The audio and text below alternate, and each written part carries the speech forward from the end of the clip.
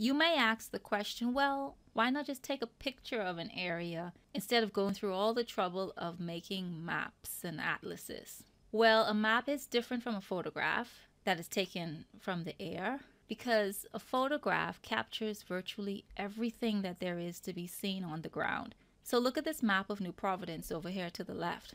It's an aerial photograph, and we see everything that's going on, or almost everything that's going on. We see the houses, we see buildings, we see development, we see vegetation, we see harbors and whatnot.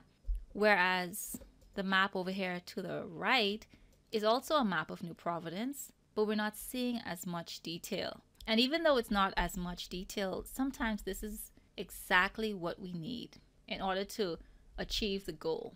So take a look at both of these maps. Take a minute to look at both of these maps and study how they are similar and how they are different.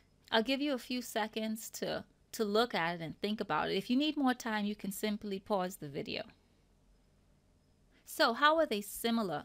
When we look at both of these maps, we see that both maps are orientated in a very similar fashion, where Paradise Island is located in somewhat of a northern location, north of the island or northeast.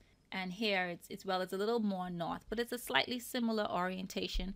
Another similarity is the maps are showing the entire island. Both maps are showing the entire island. Some maps only show a section, but both of these maps are showing the entire island. And they're roughly almost about the same size. Another similarity is both of these maps are showing water bodies. It's showing that the land is surrounded completely by water, and that very near to the coastline is a body of shallow water. But as you go out further, the water becomes deeper.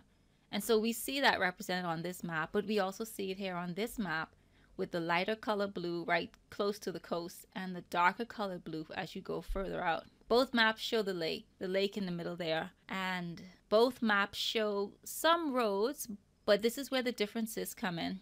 On the map here is showing a pattern of roads, but because it's a photo that's showing development and buildings as well, you can hardly see the roads in the very developed areas. But we can see the roads in the areas where it's vegetation surrounding it. But on the map to the right, we can see the road structure much more clearly because it is a road map. It's meant to help a person find a location from one place to the next. And so I would say that another difference is that the map on the right is more useful. It's more useful for one purpose in particular, which is to go from location A to B, whereas the aerial photograph is not useful for that at all. A person can easily get lost trying to find one location from the next using the aerial photograph as a road map.